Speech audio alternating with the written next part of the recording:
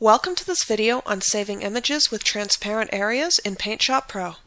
In this video, I'm going to show you how to remove areas of an image by making these areas transparent with the background eraser tool.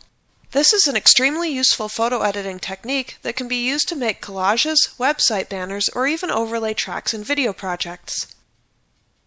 To start, open the image you want to make transparent in PaintShop Pro and make sure that the Edit workspace is active.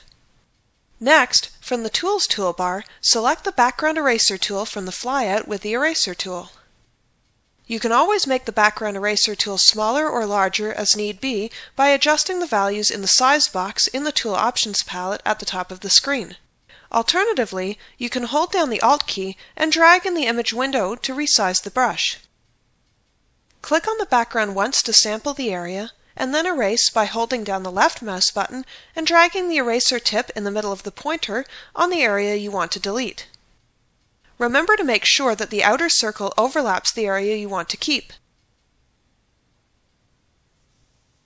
It's also a good idea to erase a little bit at a time, that way you won't lose your work if you have to undo a mistake.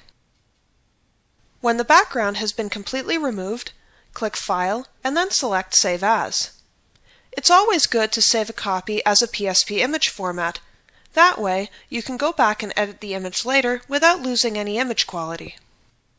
For exporting, there are two well-known file types that support transparency: GIF and PNG.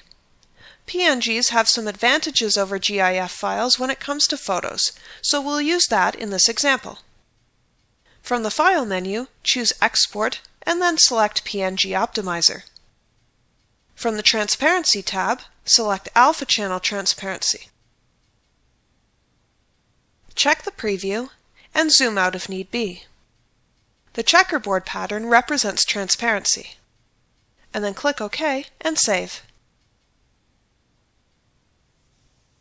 Now the image can be used in a variety of creative projects. For example, you can import the image into Video Studio Pro and use it as an object overlay.